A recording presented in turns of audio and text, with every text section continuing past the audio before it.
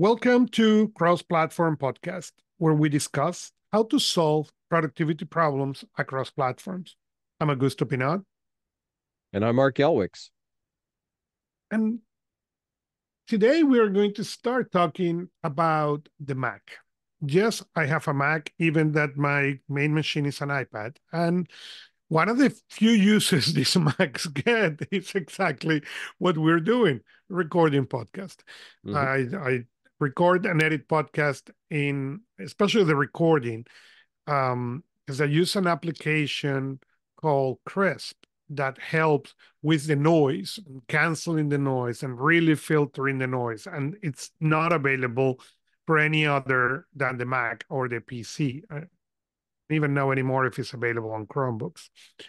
Um, anyways, I was sharing that when I upgrade from my old MacBook Air to the M1, many moons back, or some moons back, I start having an issue with the network card, even to the point that when I got the first M1, we have the issue. I talked to Apple Care, and the response from Apple Care was, please bring their machine back to the store and we will give you a new one.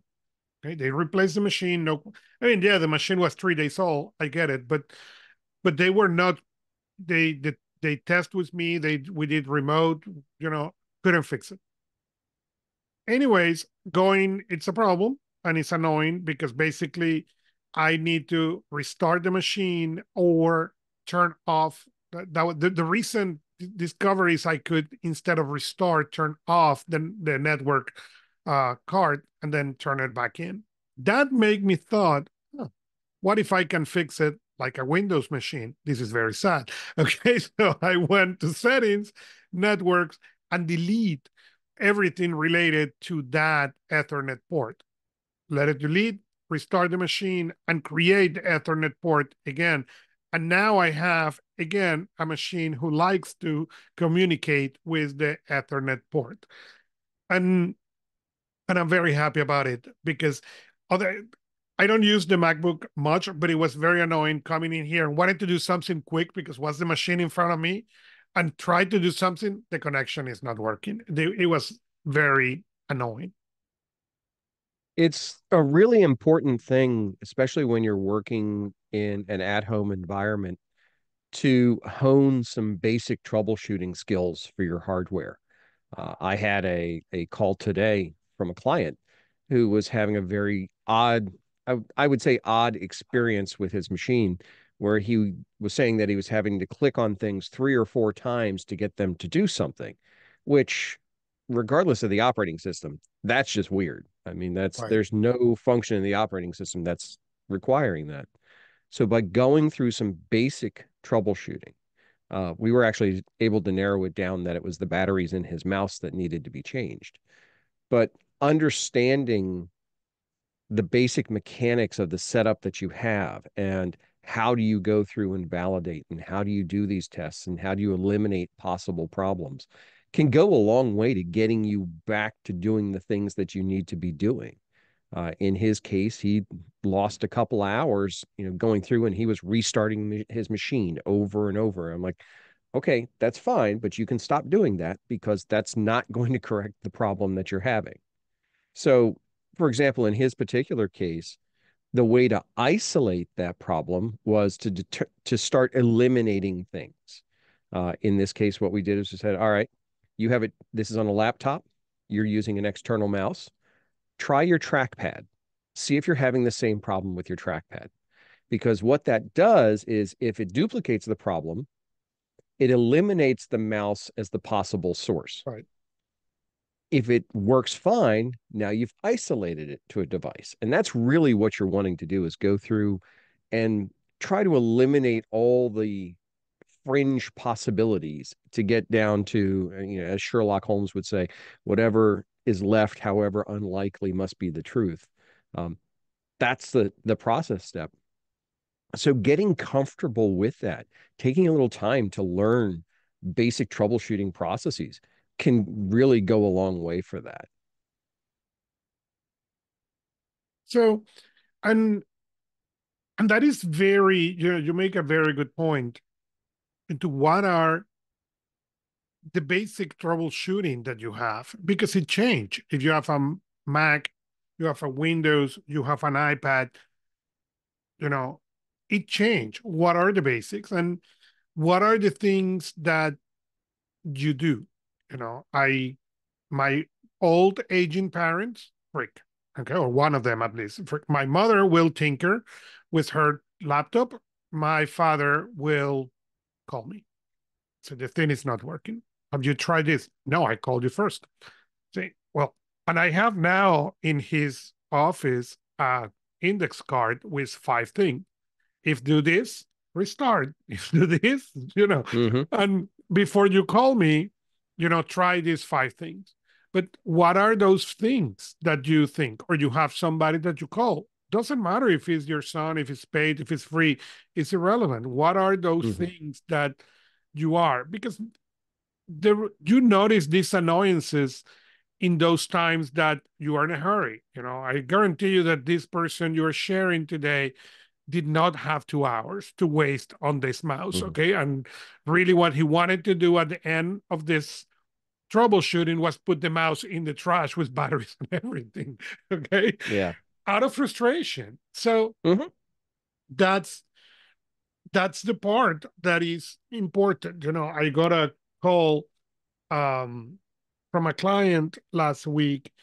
He was having an issue with his pictures, okay, on his Mm-hmm. iPhone and his iPad, and his initial thing was, okay, I need to migrate everything out of the iCloud and move it to this and move it to that, and and we said, hold on, let's see where you are, okay, and we went where he was in iCloud and say, we can do all that work and move all that, or you can just pay the 99 cents a month for you know having Mm-hmm. whatever is the storage that Apple give you for $12 a year.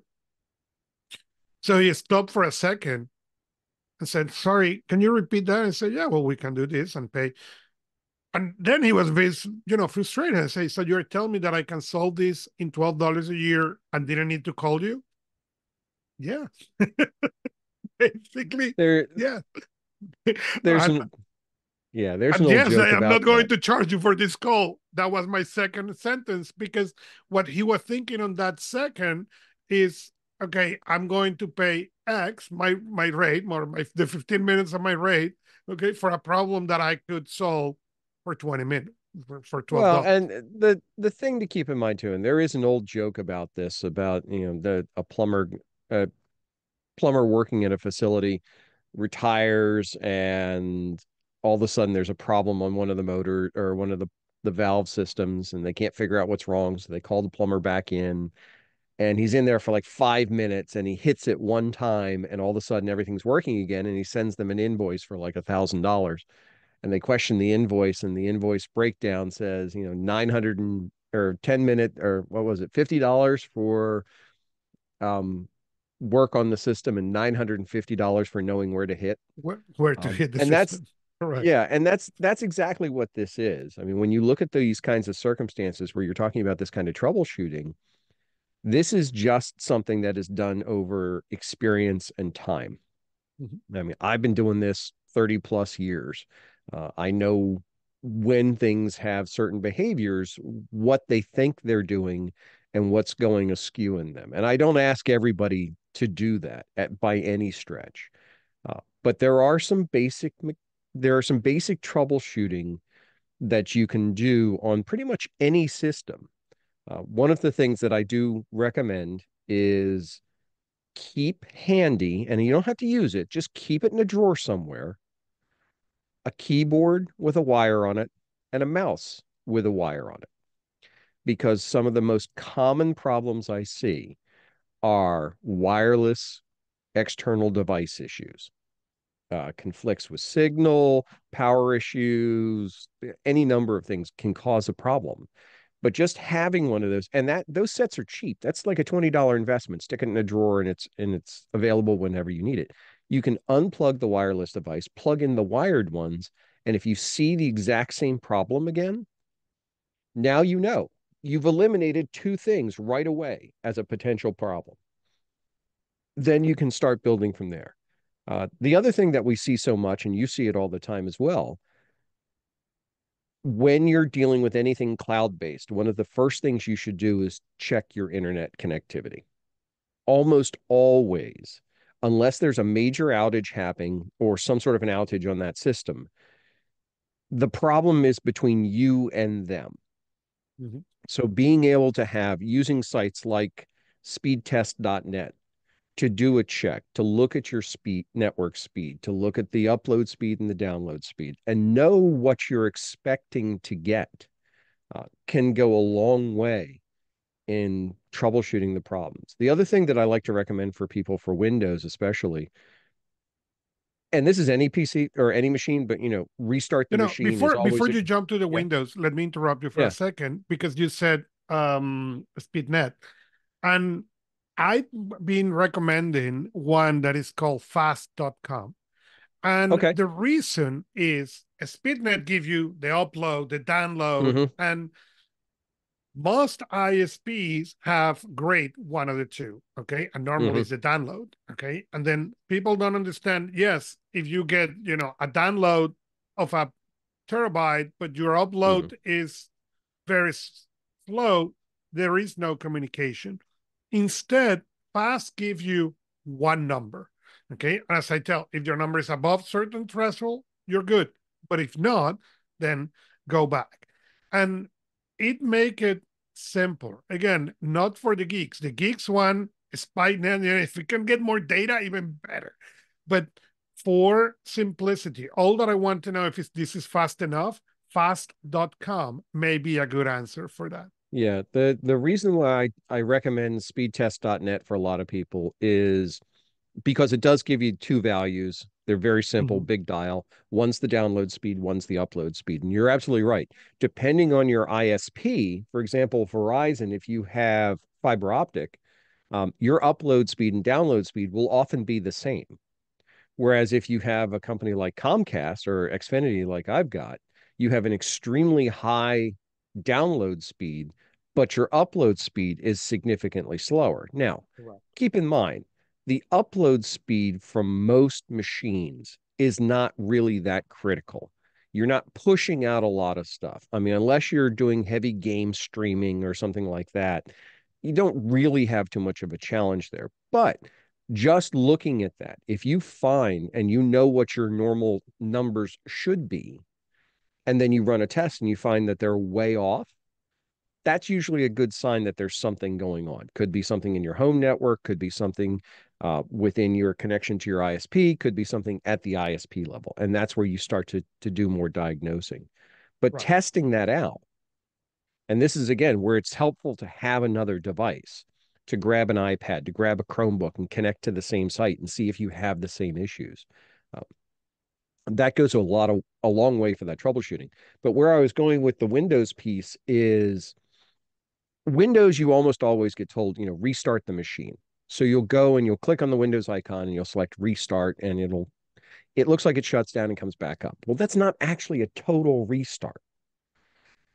If you want a cold restart, which is usually what I'll recommend people get to, you close up everything that you're working on. Just make sure there's nothing that you're going to lose when you save. And you hold the power button down on your device until it turns off. Mm-hmm. Then you hit the power button and bring it back up. That way, everything is wiped out of the memory and it gives itself an opportunity to come back up because Windows can do a fast restart where it's not necessarily purging all the settings out of that session. Or in some cases, you have, especially if you're using a laptop, your laptop may be configured to not actually restart. It may be configured to go to sleep or to hibernate. So it looks like it's doing that clean get started, but it really isn't. And it can really throw off your troubleshooting process. But these are the kinds of things, and this jumps in a little bit to um, what I wanted to talk about today as well. These are the kinds of processes and procedures that you don't use very often. I mean, you'll have it. You may have to do it once or twice, or maybe once every 6 months or so, you run into this kind of problem. So how do you keep track of these kinds of procedures within your space? So what I tell people for most of the, and I will make the distinction between this is at home or this is a client. If it's at home, okay, don't need to be complicated. It need to be Hmm. very simple. Okay. In this household, there is four people, me and three non-IT people. Okay. My two kids and my wife. And Hmm. so it need to be very simple. Is restart, is unplug. Okay. And I have a checklist. When the internet is failing, go and unplug the router in the office. Count 20 Mississippis. Do they need to count 20 Mississippis? No. Hmm. But if I tell them five Mississippis, they will do 1, 2, 3, 4, 5 Mississippi. Okay. And then Yep. it's not long enough. So you need to take that into consideration, make it a little bit longer, then plug it in again. And when it is business, I tell people create a folder, create a basic folder that has those one-page instruction. It could be online on a SharePoint, it can be online, or it can be Hmm. just printed. Okay. I have a page for guests. Okay. Do we get guests often? Not really. Okay. But it is really nice when we have people coming and I can go to the phone, go to the memos, and then hit print. Okay. And it Hmm. has the address, it has the Wi Fi. What is the password of the Wi Fi for the guest? And a couple of things that are close. Are they going to be alone?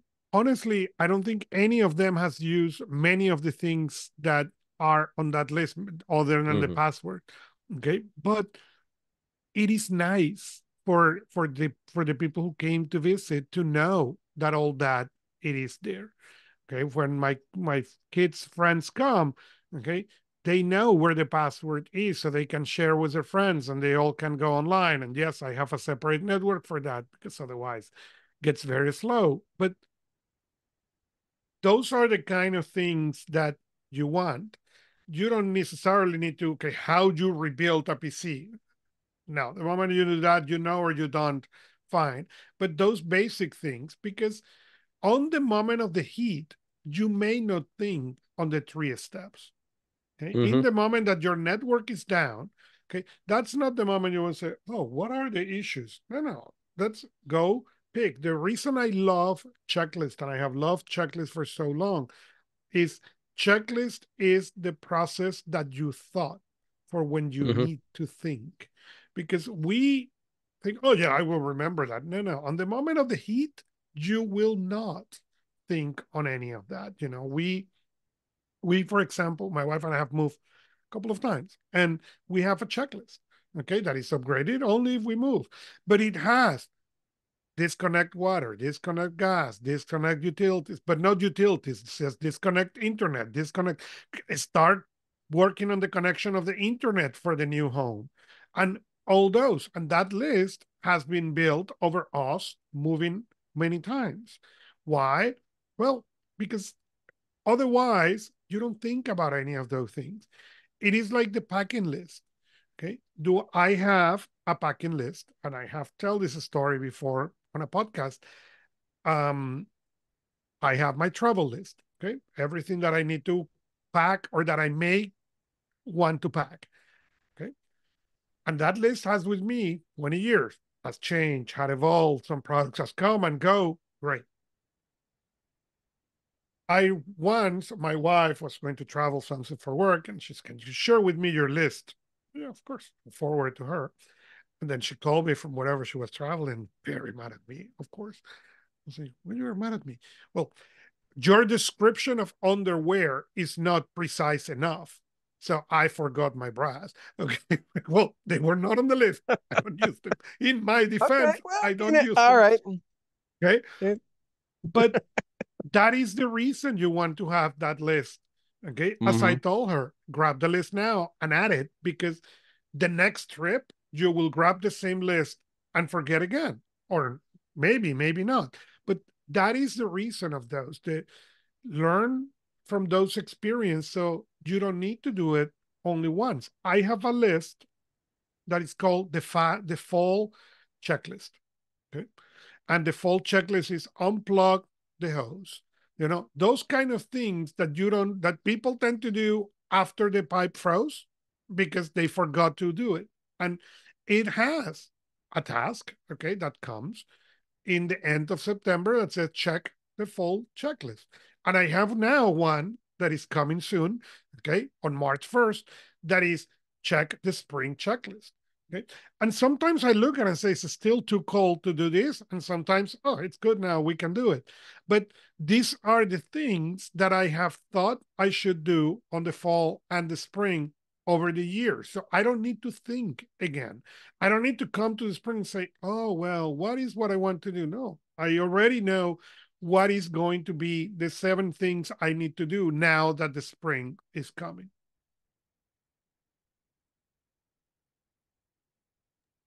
It's one of those situations where if you think about the process of checklists and decision trees and flows and all, it's important to break down the type of thing that you're trying or type of process that you're trying to document versus how you're going to utilize it. So, like you're talking about checklists, for example. Checklists are one of those things that if you have anything in that listing that cannot be missed, but there isn't necessarily a relationship between each thing in the item in the listing when it comes to process and stages, then a checklist works great. So packing's a great example. Shut down for the end of the season. Those kinds of things where you just need to make sure that everything gets done. Checklists are a great way to do that, and checklists are fantastic for anything that has to be done more than once. Mm-hmm. As you were talking about, house moves and things like that, or troubleshooting or packing things up. I'm working on updating my packing list now because I'm going to be doing some international travel in the next month. That's really important because you only get one shot at packing that stuff up and making sure you have it taken care of, and being My clear grandma, and being defined. my grandfather, as well as my father-in-law, will have told you that you only need passport and a credit card with enough limit. You don't need to worry about anything else. Uh, okay, I could make that argument. That's not going to fly for Yeah, me, but not fly for me either, but that's what they always said. the other thing is, Now, sorry, I'm going to interrupt you. On things related to that, I'm going to give this to my father-in-law because the first time we traveled together, I mean, we were young, and I were just married, so financially we were where young people is, and we went shopping, and he was, buying stuff as a gift for my wife, and I started getting anxious because I thought that was what he was giving her. We were going to pay excessive luggage. Okay. mm-hmm, And on my household, when I was a kid, for my dad, that was a mortal sin. Okay. You don't do that. And so I'm getting anxious into this. He looked at me. So what happened? And then my wife told him, well, on his house, you don't pay for excessive luggage. And that is a no. So he's anxious about the fact that we are going to pay for that. And then he looked at me and said, well, how much do you think we're going to spend in this trip? Okay, $100. Okay. You think if there is any difference between $100 in this trip or $110 in this trip and include the excess of luggage as part of the cost of the trip? mm-hmm, And that really opened my eyes because I have never thought about that on that perspective. Hey, why I'm going to ruin the trip, okay? Because we find something that she wanted or I wanted or we bought or whatever, because now we need to pay to take it back. We ruined mm-hmm, that moment, we ruined the moment on the airport, and we ruined the enjoyment of that thing. mm-hmm, So it was a good teaching, and it was a good teaching that I applied to many of these things. Is yes, make the list, just check it twice. But if you get to anywhere and discover, oh, I failed and I forgot this, don't make a big fuss about that. Mm-hmm. Just add it to full. Don't think of, oh, now I need to buy a USB-C cable because I forgot mine. Just add it to the full cost of the trip and let it be there instead of ruin the good moments of the trip because of that. Yeah, I find that when you start to look at the scale and impact of certain decisions, things like that, am I going to pay extra for the luggage? Are we going to do this? Are we going to do that? That can really, it can be confused with a myopic view of, okay, I'm going to save a few dollars here, a few dollars there, Mhm. until you back up and you figure out exactly what the true cost of that is. Am I going to have to take time out of wherever I am, which we know that time period is limited just by the fact of being there, uh, to do something that I could do now and take care of. And yes, it may cost me a little bit here, but it's actually going to be, at the end of the days, more expensive to do it there because it's taking away from my time wherever I am. Mhm. So when we were talking about checklists, and I think this builds to another step, another level up of this, is this idea of having flow charts, flows of these processes, how you go through step one, step two, step three. And these are the kinds of things where there is a relationship between the things that have to happen. This has Right. to happen first, this one has to second, third, fourth. What I find interesting about this is people often will look at these, and I have to admit, I did myself for a long time. Look at these as two separate things. You'll have a flow chart or you'll have a checklist. Well, that's not necessarily the case. If you start to think about it three-dimensionally, you can have a flow chart where the various steps in the workflow are checklists. So, for example, step one may be, this critical path of planning your trip. Step one may be, your pre-trip planning. That's the first step in the flow. Well, that pre-trip planning, I can't even say it, may have several stages in that, and each one of those stages has a checklist of things that has to occur. Now, it could be a situation where everything on that checklist has to be done before you move to the next step. Or it could be one of those open checklists that has to be completed before all of it gets done. You have to look at those pieces. But by nesting those together, now you can take this flow series of steps and put the decision points in there. Am I going to take an extra suitcase with me? Or am I going to buy a suitcase there to fill up with stuff and bring back? Am I going to take my noise canceling headphones or am I going to take wired headphones? And those kinds of decision points can then be fed into the checklists to track. And what we're talking about here is a growing complexity, and we're talking about travel, but this applies to anything when you have things to do. I'll give the comparison when we talk about like this episode and these shows. I have a checklist of things that need to occur to publish this episode through YouTube and through Spotify. However, there's a flow that goes along with that as well.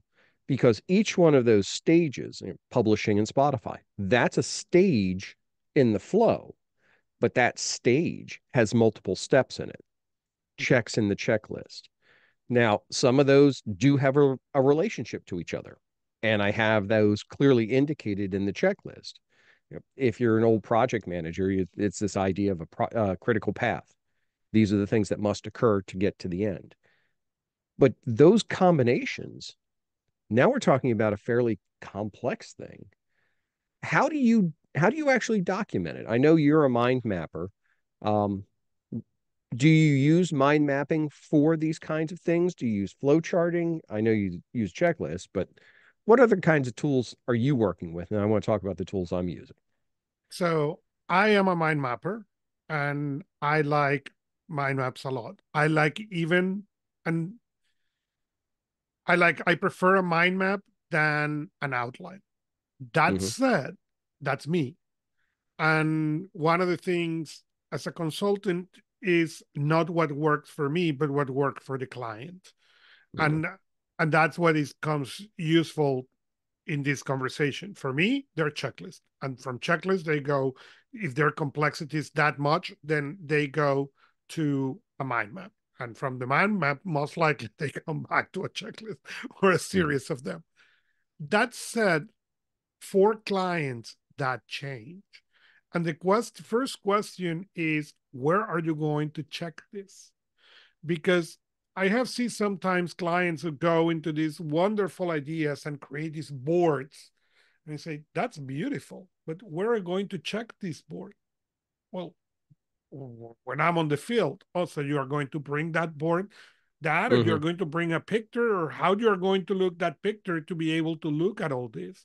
And and I tell the story with a client of mine who we came to an audit, okay? Nothing Mhm. out of the ordinary. The difference was that as I was helping them to get some of the stuff, I told them, why, how do you expect this person to understand this process? And Mhm. they look at me like, we're trying to explain this. So we built a flow chart, okay? Not a Right. mind map, a flow chart. Okay, this is what it needs to be. Okay, and we put, as you said, the points where the checklists were a little bit longer, and we present to the auditors that was the evidence they were requesting. Okay? And the response from the auditor was, this is the first time we understand your process, and we've been auditing you for 5 years. Now we understand that some of the things we request to you doesn't make sense. Mhm. But it's so it is the fault of the auditor or is the fault of the company? Neither. Okay. The auditor was asking what they understood. And, you know, normally you get a new auditor every year because they're normally young kids, and it's what it is. So that's where this checklist, this process, these mind maps come to be very, very, very handy, because you can now give a person who has zero knowledge about the next steps to be able to accomplish them, to be able to finalize them, So those are the kind of things that you need to, when you look at the show, you were talking Mhm. at the show, well, there is a full checklist. Okay, then this is what need to happen in the pre-show. This is what happened in the show. This is what happened. Okay, now I can share. Okay, we and you adjust. Hey, we test initially with a piece of software. Now we're testing with Zoom. Okay, and but the steps tend to be the same. Okay, you go, somebody download the Zoom, and then Augusto is waiting for the link that it will be Mhm. unlisted. Then he publish on PPC before it gets released to the public, and 3 days later that link goes public. Great, but all that process need to be documented. So if Augusto is sick and he texts Art and say, "Can you take care of the episode this week?" Art, all that it need to go is look at the process and Right. go. And that's where most people are afraid. What I found is that people is afraid. Well, but if I show them that procedure and how easy it is for me to get it done, they will replace me. Okay. Yeah, and And I have heard that on business many it's a times. long it's a long running thing within business, that fear and that control of knowledge, because that's what makes you irreplaceable. But we all know very well that it doesn't matter what you know, you are replaceable. So don't think that's going to save you anymore as compared to what it used to. Um, but you're right, documenting the things for, especially working within a team, are critical, because if somebody does have to step in and take care of a process, it's important that it be uniform, consistent, and clear. I think it's just as important for your own things, especially the things that you don't do often. The infrequent things are the ones that are more often you are going to delude yourself into thinking, I remember all the steps. Or worse yet, you'll be doing it and you'll think you can put in a shortcut. Oh, this was too complicated. I can just shortcut this. There's a reason why you wrote that procedure out in the first place with those steps. And if you've gone through and you've tested it, and sometimes things change and you can revise and you can alter the procedure, but there are, again, a reason for those steps. I like the idea of mind mapping. I think mind mapping is an extremely powerful tool, especially to get that 30,000-foot view of something that you're working on. So, for example, like with the show, I have a mind map of all of the different things that need to happen with an episode and with the show itself. So some branches talk about episodic publishing, some branches talk about write-ups, some of them talk about administration of the show episodes. And then they get into the flow of what that particular step is. So if we talk about episodic publishing, there's a flow of the steps necessary to publish, and that flow is about that 10,000-foot level. It's, upload the file to Canva, make the modifications and edits, pull it down and load it up to YouTube. But then within each one, there's a checklist of very granular steps, because I don't want to miss out on anything because I get into an automated process that's not really automated. It becomes mechanical. I'm like, okay, I'll click here, I'll click here, I'll click here, I'll click here. I can easily miss a step if I don't have those. And I've written an article about this before, this concept of microtasking. Get it to a level of detail where it's like, yeah, you clicked this, you check it off. You clicked this, you check it off. Why? Because you make sure you clicked all the things. Because it's that one thing you didn't click that almost always comes back to burn you in the end. So being able to take all that and then store it and then leverage it and draw on it when you need to as an individual is a lot of upfront work that has to happen that pays very large dividends in the long run. In a business or in a team, that's a lot of perpetual work that does not necessarily look like it translates to direct revenue or direct execution or moving milestones or things like that. It's the type of thing that keeps things rolling. But you can't say that, okay, updating this procedure and keeping it current generated X amount of revenue. No, that's a harder conversation to have. And it's often one of the reasons why that type of an exercise gets devalued, even though it's one of the most important exercises that you can do. Yeah. So, as you were sharing this, you make me think on other kinds. And uh as part of have the honor of being the tech support of the family, okay, as I know you do, okay, Mm-hmm. part of the issue sometimes is not being the tech support for the kids or the wife, okay, because they are more close to technology, but Mm-hmm. the older people, the Yes. the mother-in-law, the parents, the uncles, and funny enough, when WhatsApp is very heavily used in Latin America. My mother-in-law lived in Mexico, and so when the two-form authentication came, I create a guide. Okay, and I have created Mm-hmm. many guides to how to use the iPhone for her. Okay, because one, it's very hard for me to do it myself because of the distance, and it is painful to try to get her on the phone and say, click in here, click in there. It's much easier with the pictures, and she can do it and call me if there is something. The same thing with WhatsApp. What I didn't know until really recently was there was somebody else who was having an issue with two-form authentications, a friend of my mother-in-law. And then I was asking some questions, and the answer she gave me was, well, I give her your guide, and he did it that way. So Okay. you don't know where these guys or where these steps can also inspire other steps and other things. It's it's really worthwhile when you write up these kinds of procedures, especially if you're doing it for non-technical people, or if you're doing them, pretty much for anybody else. Mhm. If you think about them as never seeing it again, they have never seen it before and they will never see it again. So it's a once and done type of thing.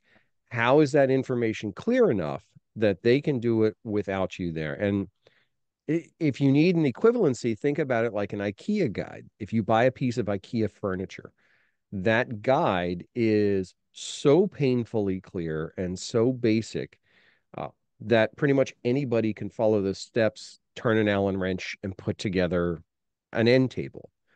Right. There are some great tools for this, especially if you have online materials that you need to share with somebody, whether it's personal or professional. One of the tools I use quite a bit is a tool called Scribe, which allows me to record in real time as I'm working with a website or an application or something on my computer. And it captures all of it. And then it allows me to go back through and add notations in, put the steps together.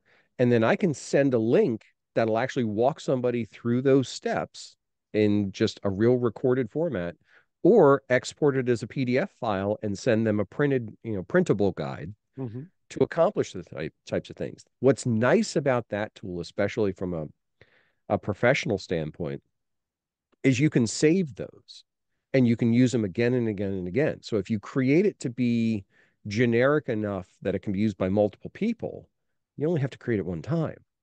And then you can keep reusing it over and over and put those guide sets together. Uh, you're right with the family troubleshooting piece. I think one of the most important things, and it's something that I've always had a challenge with, but I think it can help people if they do this, is help explain to people when they should stop trying to troubleshoot. How far should they try on their own before their efforts are actually going to make it harder for you to help them? So, for example, I'll take the example from today. Somebody going through and doing 6 reboots on a computer and clicking, 8 times in these various places, Right. that doesn't help me troubleshoot anything. All you're doing is disguising the symptoms. The best, there are basic things you can do. Do the following: reboot, check this, check this, check this. If all of those things fail, stop. Call me. That's the type of thing, because at that point, if they've done that, and we all know lots of people who will call and say, yeah, I did that, especially, the classic first level help desk. Have you rebooted your machine? Yes. When did you do that? 1983. I mean, that's the type of thing where you have to say, okay, stop. You're not helping anybody with these things. Um, Being able to help them understand that framework and understand that process helps you out as well, Yep. because then you know what can have occurred to get to that particular point. But the more random things that are done to try and solve the problem, those are more things that you have to eliminate. And that's where I go back to that, the process documentation and the checklists and the workflows, being able to have your own checklist and workflow. One of the things I always do is, if it's not a critical system failure where the thing's just blue screening and blowing up, one of the first things I'm going to do when I go in there is I'm going to pull open Task Manager and see if anything has the processor pegged or the memory pegged. I'm going to go through and make sure you're current on your updates. I'm going to make sure you're current on your application updates. If all that is solid, if your internet connection is solid, I've eliminated 80% of the Of it. likely Mhm. causes. Now I can start to focus on those weird things and have to poke and click on things and run repair applications and that sort. But that uniformity of it is really important, so Right. that you have that consistent behavior. And I think it also helps people if they know how far they're going to try and how far they're expected to try and not go any further. So, for example, when I worked in a corporate environment and they had their own dedicated IT teams, and they actually had dedicated IT desks in the buildings, uh, and let's say my laptop was acting up, I would take it down there, and having done this, I would be able to tell them, yes, I've done the following things. I've rebooted it, I've checked the applications, that sort of. And that's where I'd stop, because I know anything I did beyond that was not going to aid them any. Right. Because either they were going to have to do it anyway, or it wasn't going to tell anything to anybody. So at that point, I just said, okay, fine. So let's talk a little bit though. The reason why I'm really kind of jumping on this whole procedure checklist flow chart thing right today is I've been going through an exercise this week, starting to do a digital purge of redundant systems. We've talked about this in the previous couple of episodes, where my focus this year is really on simplifying. And one of the great arch nemesis, I don't know, Yep. of simplification is redundancy.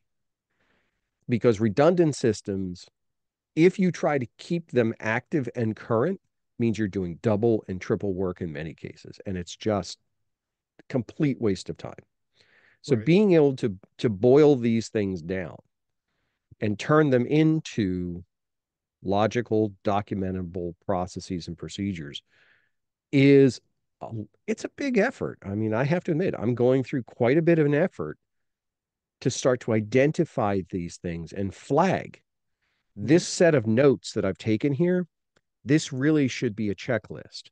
Wait, this checklist is complicated enough. It should have a flow chart because there's decisions that have to be made as part of the checklist. This flow chart is big enough that it really should have a mind map that's going to guide all of the different flows that are interconnected around this initiative. And now, can this be used again? And that's the other part I wanted to discuss a little bit. I was looking at an article on, where was it? I think it was in the OneNote for Professionals Facebook group.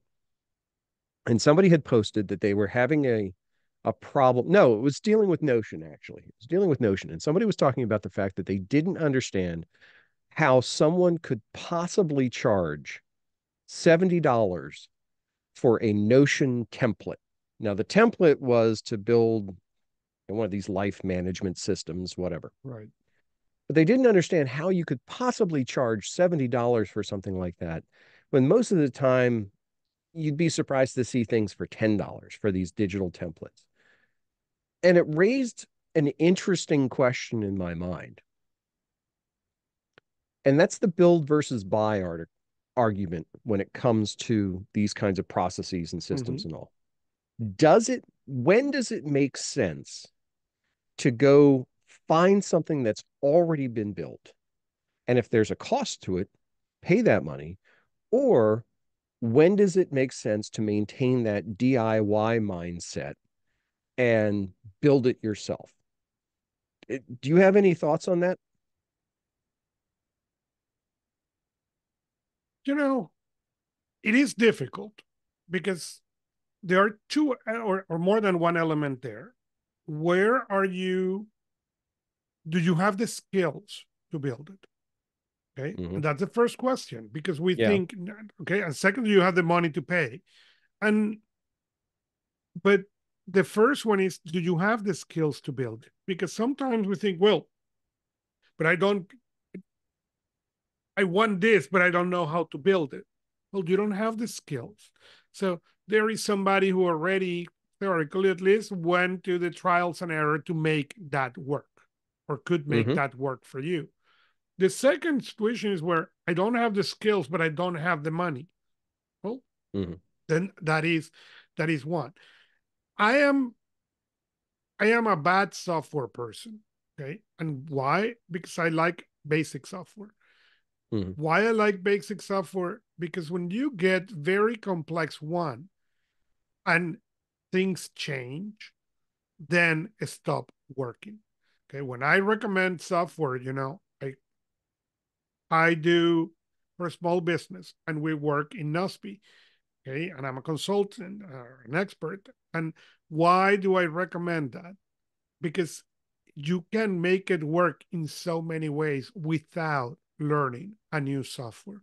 And that's Mm-hmm. something that you need to know and to understand how you can work into this. In the iPad, I recommend a software called Good Notes.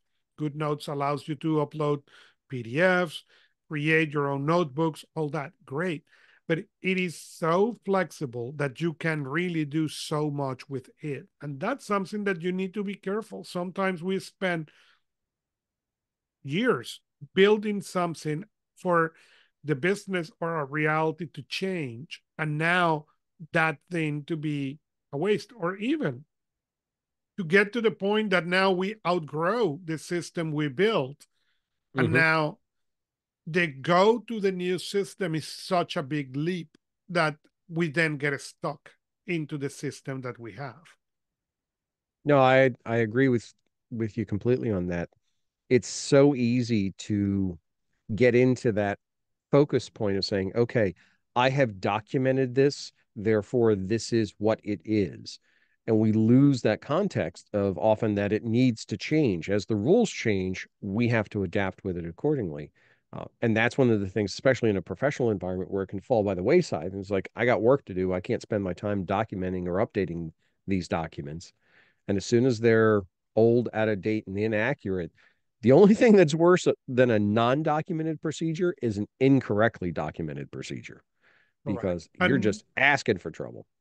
And I give people this example many times. Think on your office. Doesn't matter if it's your Mm-hmm. cubicle, doesn't matter if you have an actual office or you have a home office, doesn't matter.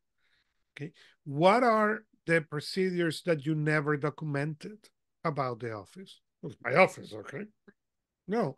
If you pay attention, okay, you have a procedure. When you get a piece of paper, that goes to a Mm-hmm. particular place. Could be an inbox, could be a pile. It will depend people to people where that goes. There is a procedure in your mind. You may have Mm-hmm. never documented, but there is a procedure in your mind. And what happened when that procedure gets broken? You add a piece of technology, you remove a piece of technology. Something changed on your day to day. Now you need to fill one more form. Hey, Mm-hmm. now you got promoted, and instead of spend 3 hours in calls, you're spending 10 hours in calls. Mm-hmm. Absolutely.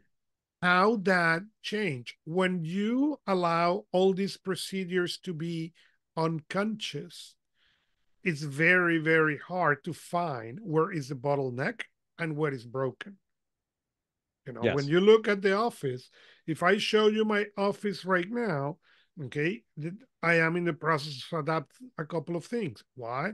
Well, exactly because of that. There is a thing that was added, okay, that break the workflow. Okay. Then what are you going to do? The procedure is established. So I went, look for the mind maps, print them.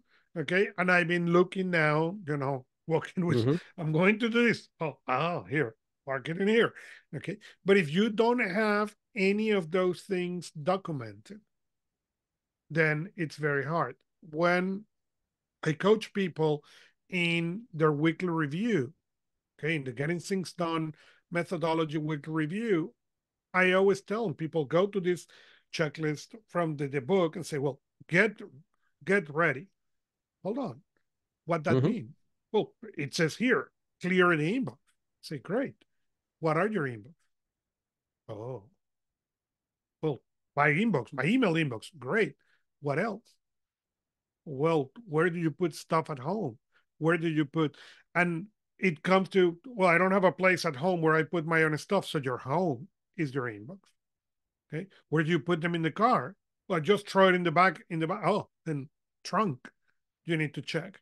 And is that difficult? No, it is not.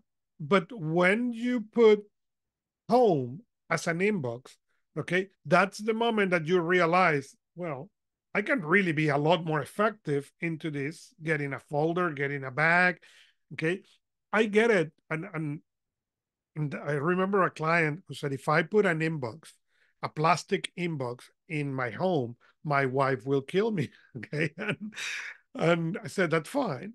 Can you buy a bag? And he looked at me and say, hold on, you have two kids. And say, yeah. Where your kids put the backpacks? Say, oh, when we enter the home, there is a hook that they have for their backpacks. I say, great. Talk to your wife, ask for a third hook, buy a cheap bag, hang it in there, and ask that everything that is related to you gets dumped into that bag. Okay. That is the same inbox. The inbox doesn't need to be a plastic square. It just need to be a fixed place where everything gets there. For this particular client, issue solved because when Amazon delivered the box and the wife opened it and say, oh, this is for my husband, close it and put it exactly there. When he gets home, he can decide, I'm going to deal with the inbox or not. But it is not any longer the house as an inbox.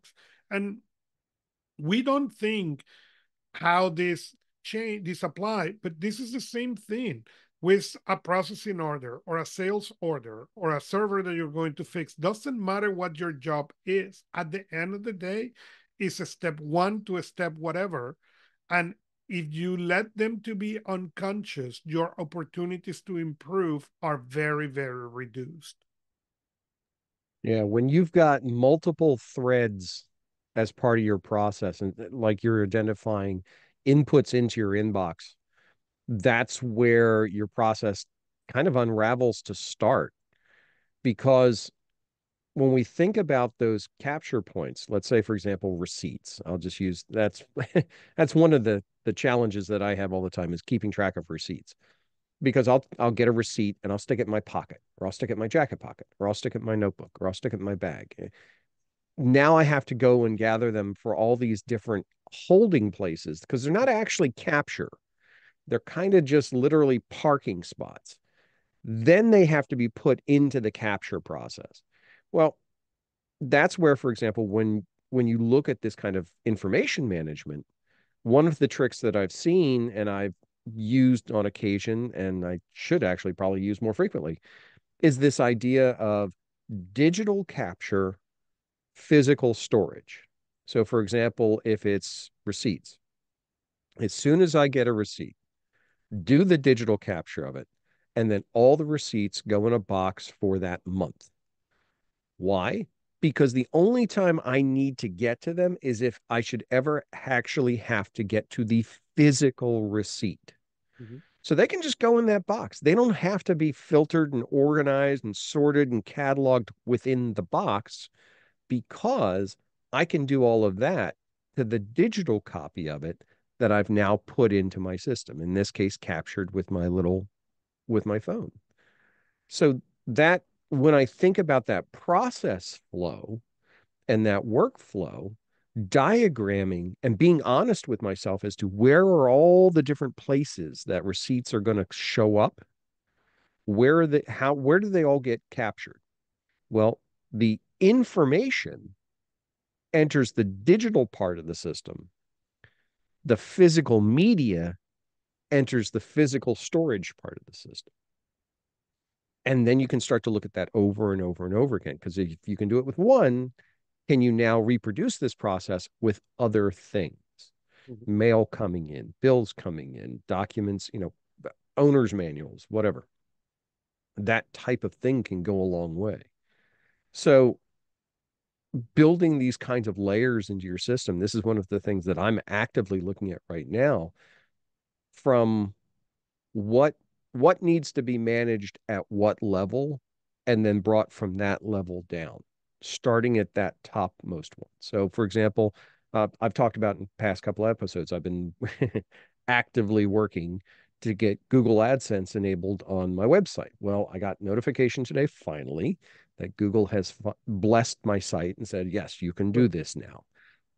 So that means that that whole process, those series of checklists I had to get it turned on are all completed and out of the way. That part of the flow can actually be pruned off now.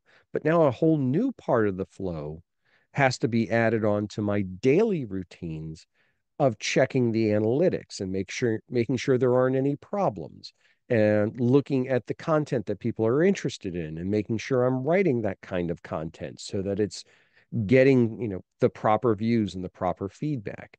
That changes that flow. And that goes to what we were talking about. So now when I say, okay, I'm going to write articles for the site, every article that goes in there as part of its long-term lifespan has an evaluation from an AdSense perspective. And Mm-hmm. that's that modification, that evolution of those workflows. And that has to be documented because there's no way I can keep that in my head. I've got to write that down and I've got to structure it in a way that I can then go into it as if it's the first time I've ever gone into it. If I'm being freshly trained on that thing, and these are the steps I need to take. That is correct. All right. So what other projects I was talking about a couple of mine. What projects do you have on the radar right now? Well, I mean, there is no more change from last week, other than, as I said, the workflows for my home office or my office are broken. So I rearranging some stuff um, to be able to bring back the optimal workflow of things. I don't have a lot to share today about that. I'm just it's something that I'm working. I um My friend Michael Slewinski used to do an exercise where he pull everything out of his office and then bring back item by item until he, Hmm.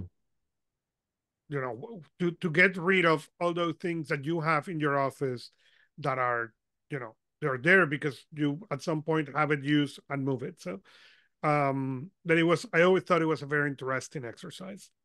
Mine is not that deep. I'm just trying to improve a couple of things on the workflow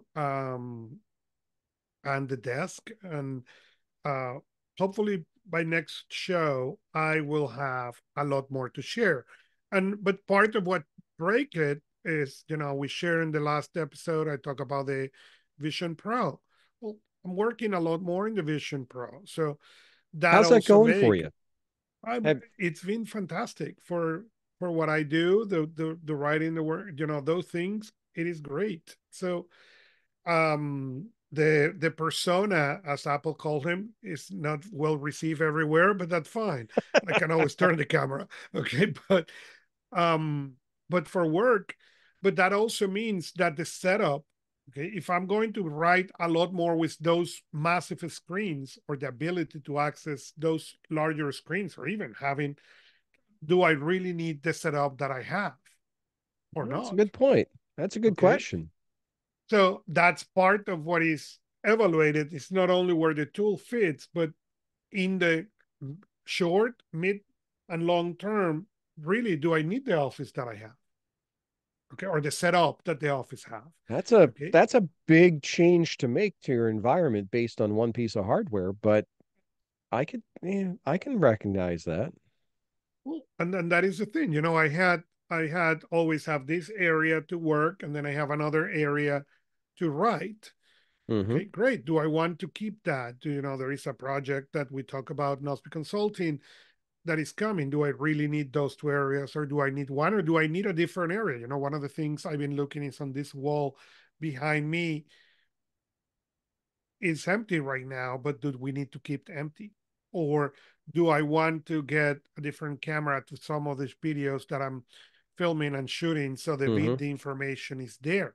Or do I want to do all instead of video just with backgrounds? And then that means you need to work and learn how to measure the background so you can really work on the backgrounds and don't cover them as you work. So Right. it's part of that workflow, nothing complex necessarily, but if you make it unconscious, you don't have an ability to improve it later. No, I agree with you completely there. Those kinds of changes, those can be seismic changes in your environment to make that big of a physical adjustment. And So, it can really change not only the small ways of how you do work, but it can change the type of work that you do, period. And I think I'll be very curious to hear how that works over time to see, do you stick with that? Has it created better workflows and better working opportunities with that particular type of tech? yeah. Um, And for example, in my case, the Vision Pro is the computer that comes with me now mhm. inside of the house. Um, is a Vision Pro and the iPad Mini. The iPad Mini is my main machine and is where the machine that I read and do other things. So those two machines are now with me a lot more. And it's funny enough, I have my back now. I'm looking. Okay, I order another insert from Waterfield so I can have the Vision Pro in there and Oh, flip okay. the inserts. The bag is fantastic. Well, but it need to work.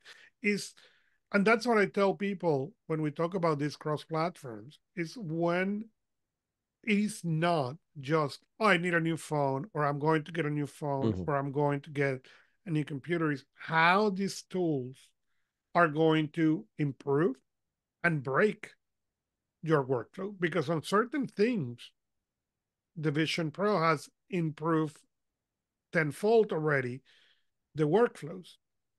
In others, it has broken.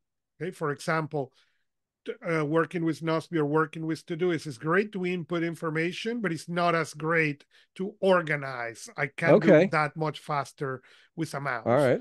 Okay, so okay, that means I can do, for example, I tried to do my weekly review on them.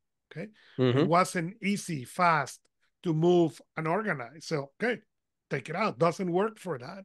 But that also means that I invest a certain amount of time during my weekly review to make that thing work. That make for that day a longer weekly review. But also, Okay. what were the things that failed? Because as the technology continue evolving, okay, are these things going to improve? And I can tell you an example. When the first iPad came out, if you wanted to attach something to your email, you start with the attachment. So you Okay. open the picture, send to email, and then Oh you yeah. send it. There was no way to attach it from the email. Okay. Now there is, but at that time, there was not. Great. But if you don't think about those things and you don't document it, you have no way to know when the technology changed that that is not needed anymore. Yeah. And that's something that's interesting with this type of tech is it's that catch 22. How much of a change do I make to my processes and procedures to optimize around a particular new piece of technology for the sake of that technology? So you were talking about, you doing your daily or your weekly review with the Vision Pro and having to change some of those steps. If you decide at some point, I don't want to use these anymore, or they're just not going to cut it, do you have to revert your processes back to a different Correct. structure? And there's that benefit loss as to, is it worth doing? Is it not worth doing? And I'm not saying one way or the other. I'm saying that's an evaluation factor that has to come into play when you look at it.